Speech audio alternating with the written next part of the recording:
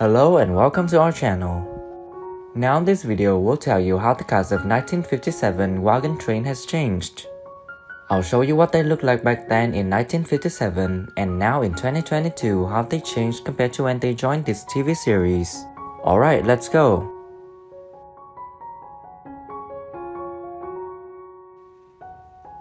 Terry Wilson in the TV series, he plays Bill Hawks, one of the two regular characters that span the entire series.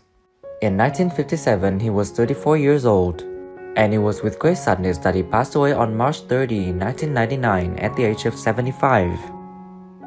Father'd say it was all right if Rusty endangered other people's lives or their property? Well, no, he wouldn't, but still it isn't fair. Don't you think he'd say you were responsible if Rusty hurt somebody? Well, I got something here that might help. I got a clipping about Steele that he's claiming a reward for arresting an old moonshiner by the name of Wilkinson. Now, Wilkinson claims that his home address is Hazard County. Frank McGrath in the TV series, he plays Charlie Wooster, one of the only full-time employees to last the entire series. He was 54 years old in 1957 and sadly passed away on May 13, 1967 at the age of 64 of a heart attack in Beverly Hills. He didn't say nothing like that. Well, no, not yet, but he might. Don't you worry, Mr. Hershey. Now that you've told me how it is, I will see that you and Herman have no problem in keeping up. I know. I've been at it for years around here. Now, you never told us how come you ain't got anything yet. Well, that's on account of some people are supposed to get their reward early and some of them get it late. John McIntire in the TV series, he plays Christopher Hell. In 1959, he was 52 years old, and it was with great sadness that McIntire died on January 30, 1991 at the age of 83 from emphysema and lung cancer. I had a son once myself, Bill. So I know how attached a man can get to a young lad who's just beginning to try the 7-league boots of manhood. This calls for a celebration, horse, and the drinks are on me. We'll be back directly, Eddie. I don't want you doing any heavy lifting while we're gone. Just leave everything where it is. I'll straighten it up when I get back. Robert Horton in the TV series, he plays Flynn McCullough.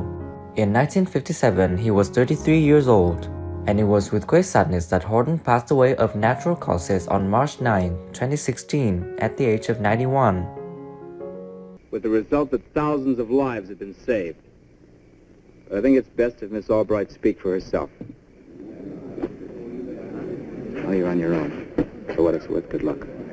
Every now and then you have an opportunity of working in a show that where everything so comes together that it's an enormous privilege and pleasure for you to have been associated with it, and I just was associated with a... Danny Miller in the TV series, he plays Duke Shannon. He was 27 years old in 1961 and sadly passed away in Las Vegas on September 9, 2014 at the age of 80. Well, surely he left somebody in charge. Yes. Would you like to talk to him? I guess I'll have to. Well, there comes the fellow over here right now. With a family from New York, and I learned how to shoot two-handed. There was nobody west of the Mississippi River that shot two-handed. They all shot one-handed. Michael Burns in the TV series, he plays Barnaby West. In 1960, he was 13 years old, and now he's 74 years old. Hey, you gonna come and have supper with me again tonight? I think Rusty's out rustling something up.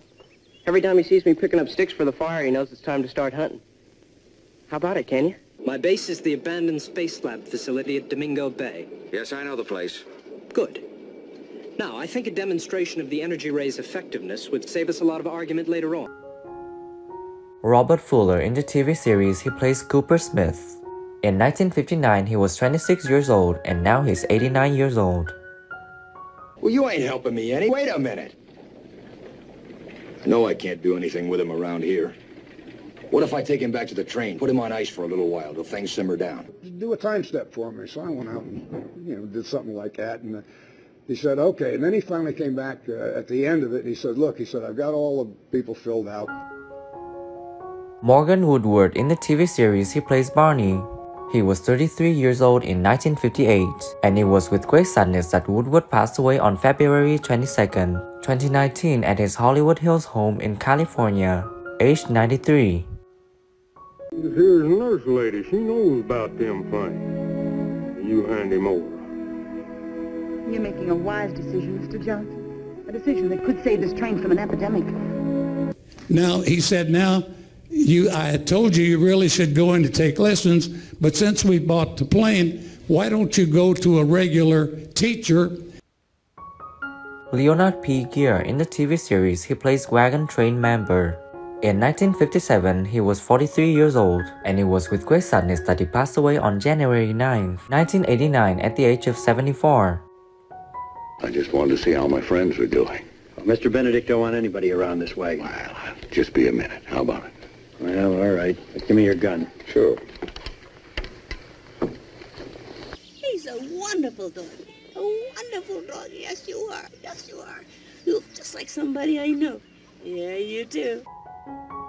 Orville Sherman in the TV series, he plays Arthur Pelham. In 1958, he was 42 years old, and it was with great sadness that he passed away on October 1st, 1984, at the age of 68. Root it out and destroy it. I demand that flag come down. There wouldn't have been any bloodshed if Lincoln had let us exercise our constitutional right to secede. Ward Bond in the TV series, he plays Major Seth Adams. In 1957, he was 54 years old, and it was with great sadness that he died in a hospital on November 5th, 1960, at the age of 57. What's the stop for?